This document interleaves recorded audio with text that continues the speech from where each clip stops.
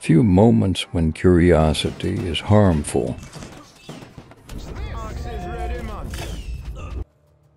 Hi, we all know curiosity, and clicking on random things on the map is a good thing when we play Kingdom Rush. That's how we find out most of the Easter eggs. And sometimes curiosity also give us a bonus or even a special hero. But there are some rare instances when our curiosity is harmful.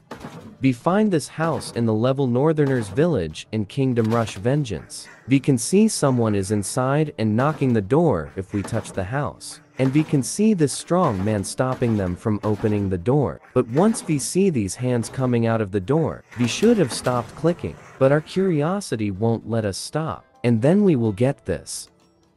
Now, we have to bring the hero, build few towers, and spend our time fighting these zombies.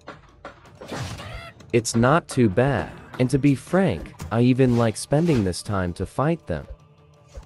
The second one in our list is the famous angry farmer, Joe Jenkins. We all know him. He is a harmless farmer taking care of his lambs until our curiosity starts working, and we start destroying his lambs one by one. We could have stopped after 2 or 3 or even 4, but our curiosity won't let us. And you know what we will get at the end. You are lucky if you do it before the first wave. If you do it in the middle of the game, the angry farmer will give you a real hard time. Trust me, you will regret doing it during the middle of the waves. He is really strong, and he will bring many lambs to hurt you even more.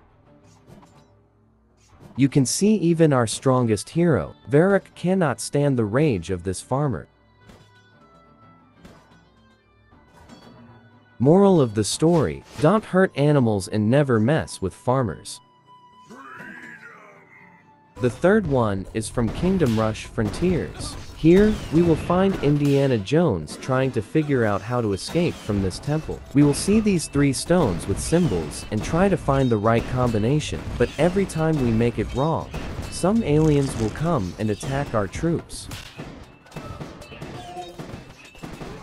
And they will get quite strong if we won't destroy them before they turn our troops into a bigger alien. And this will continue to happen until we find the right combination. And if we are not prepared for these aliens, they can really make us lose the game. And you can see, as we try more and more, their number keeps increasing. So, we have to be really careful before attempting to help Indiana in this level. But once we manage to save him, we feel really good. So it's worth spending some time, and Indiana will destroy the aliens forever. The last one is from level Snakewine Bridge. Here we see these carnivorous plants eating the enemies, and we may think these are our allies. They will keep eating the enemies, and at some point we will think what will happen if we get close to them. So, we will try it, we will learn what will happen, and we will regret. Moral of the story: don't get close to dangerous things. Thank you for watching.